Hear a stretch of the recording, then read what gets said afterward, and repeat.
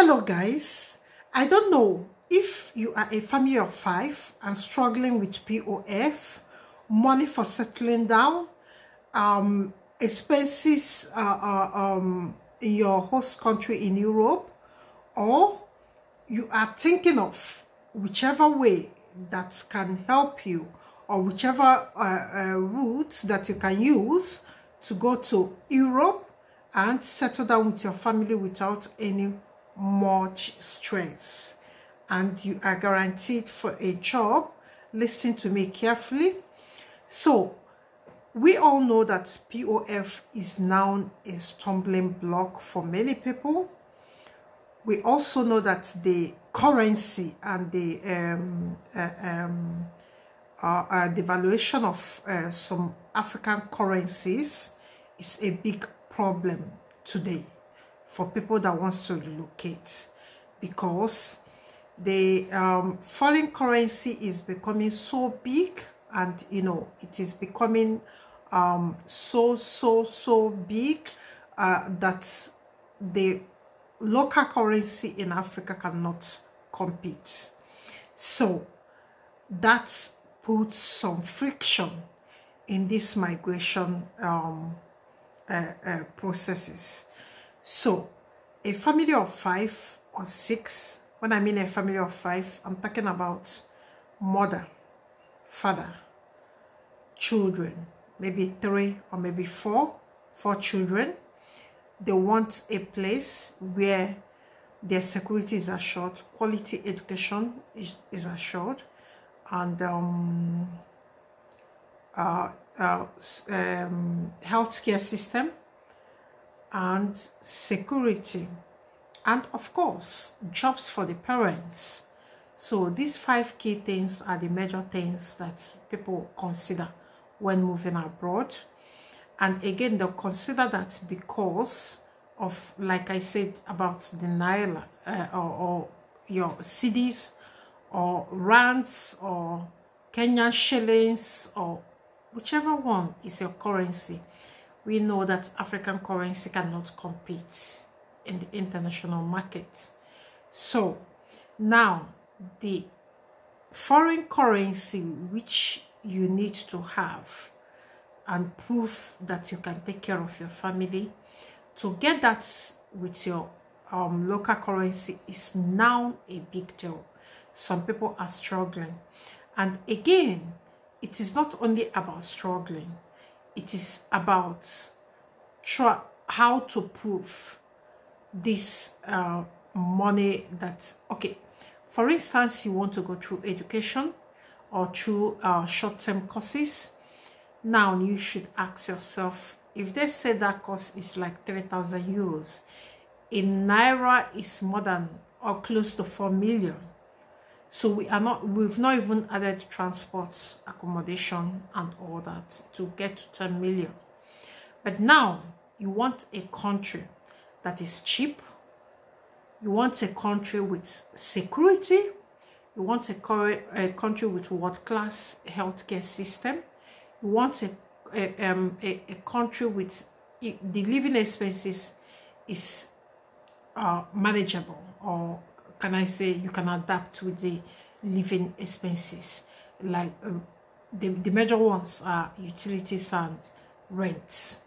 So if it's your cup of tea that you want to go to a place, from the beginning you will not be stressed to run around for big POF or start molding your account, building your account or whatever.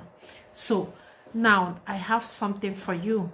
There's a country in Europe, and this country, the beauty of that country is that English is their official language, so which is a big factor.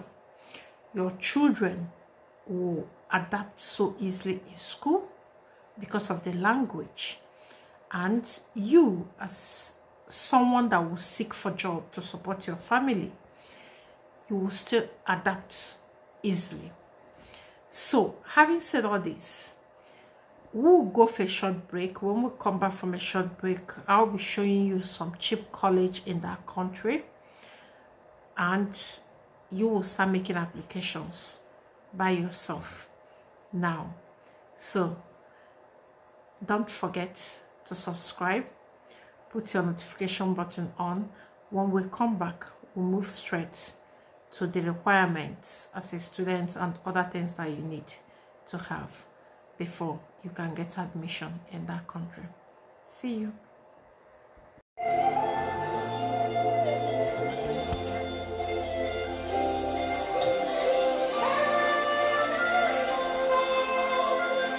Okay guys, please, in this screen you will be seeing everything because there are some things I cannot pronounce.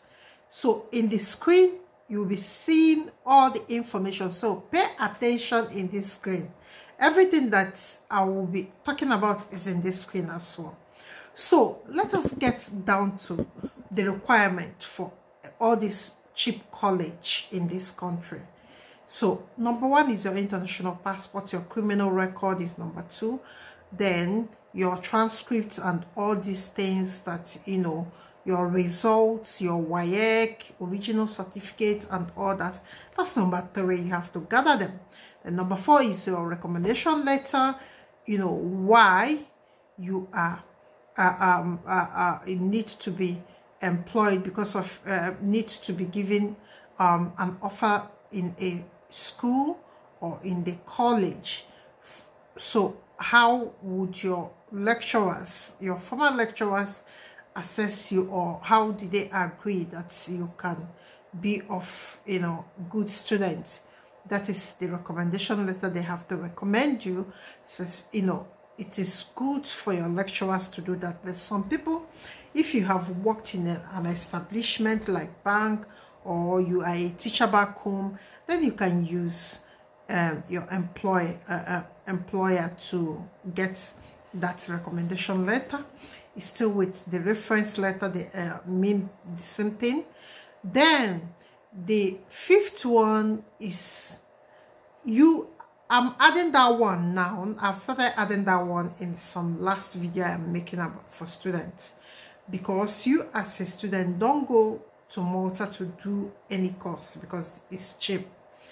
Research what job is in high demand. There's no, okay, for instance, you want to do geology or these courses, you should ask yourself, do geologists from Africa get job in this country? If you want to study something like sociology, you will ask yourself that question. So, having said all these things, you still need to prove to the school that you are the right student. That's mission statement, or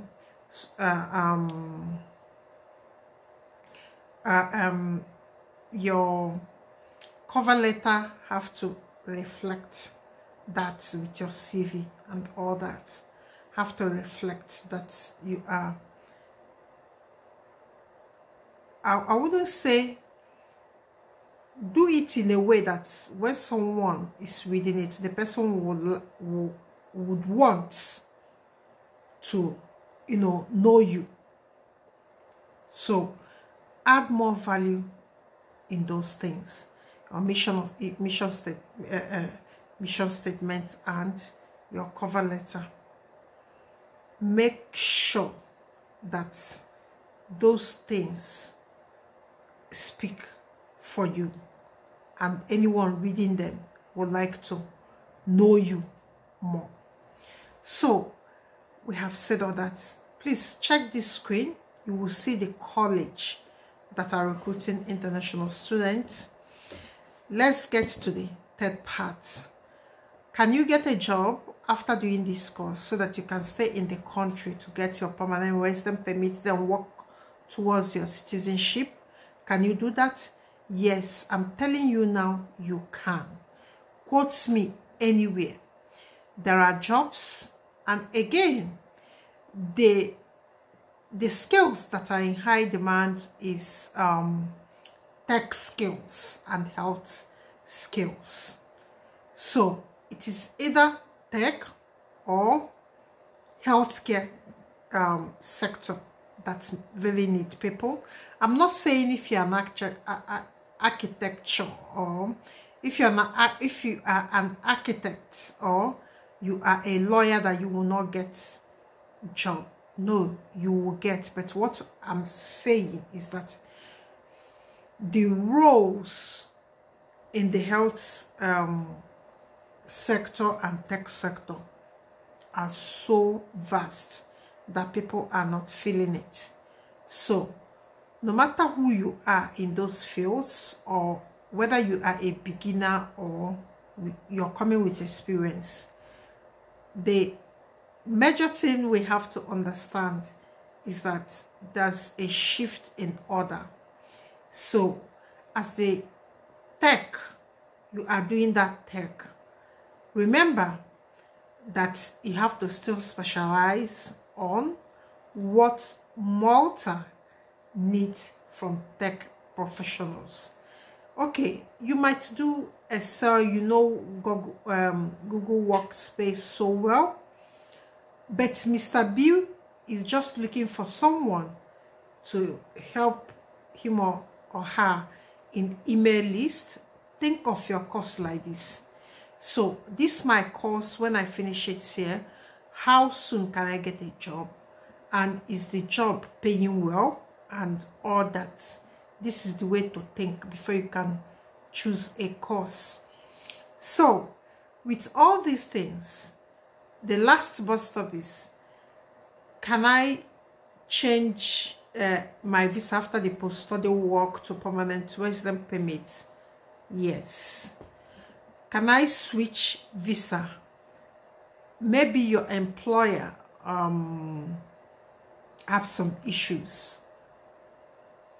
Can I still move on and get a job that will help me in a short while?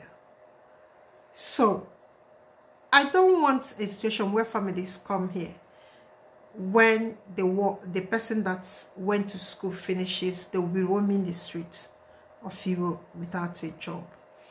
I need you to think that sometimes, like you are young, you do things that you need to do at that time. So now, if you maybe you did facility management or environmental science, or you know, or geomets, you know, all these courses that, you know, have to do with weather and all that.